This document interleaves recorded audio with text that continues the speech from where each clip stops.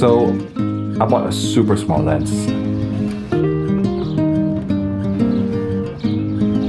7 Artisans 18mm f6.3. So I wanted to be a better photographer, and in order to do so, I told myself to take a photo every day, post it daily. And to achieve that, I plan on bringing a camera everywhere I go. But I do have some concerns, mainly A, of getting attention, and B, of getting mugged. So I needed a setup that is small and cheap. I'm already using Sony a5100 for streaming, so that's a good start. No cost to me. As for the lens, I researched Google and found the perfect companion for the body. The 7 Artisans 18mm f6.3 Mark II. So I went to my online marketplace and placed an order. And that is where my woes start. First minor problem. Well, more like an inconvenience, the unexpectedly long delivery time. So I placed an order to a China seller instead of a local one for the slightly cheaper price.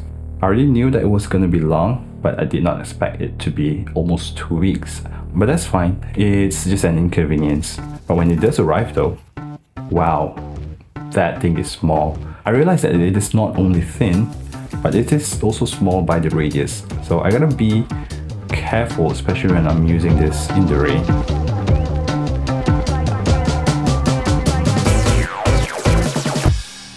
Second problem, look at this image.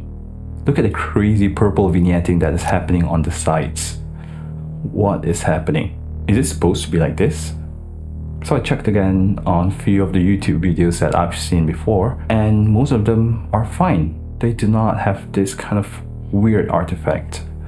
Well, except for 2 YouTubers I've found, and they were using a ZV-E10 and I think a Fujifilm camera. Shoot operation can really focus on the composition in this case. So I thought to myself, are we the unlucky ones who receive a bad copy of this lens? Is it even possible for this lens to be faulty? I'm so confused. And that wasn't even the worst part of this story. The camera that I've been using, the Sony a5100, the screen died on me. Luckily, I had all the settings set just right to be a webcam. Well, I guess that becomes my permanent webcam now. So, what am I left with? A faulty camera and a faulty lens. The only thing I can do right now is just to continue on with my photography using my other camera, the Sony a6700.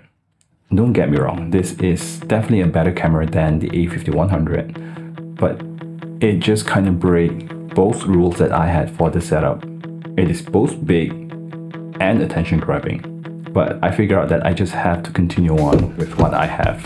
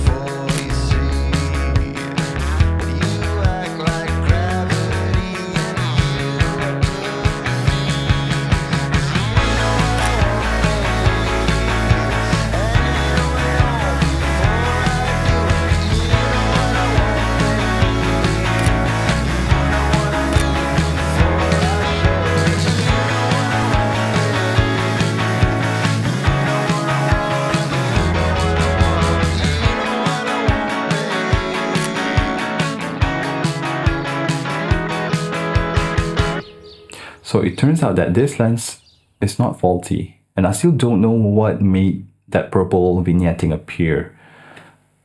I'm just happy that this lens is not broken, because I could have not been bothered to send it back to China and have it replaced. Anyway, it has been a while since all of those happened, and I realized that I have not been using the lens as much as I planned. My Sony a5100 is still not fixed. I've been using that as a webcam and it works great. And amidst all that, there's something positive that happened.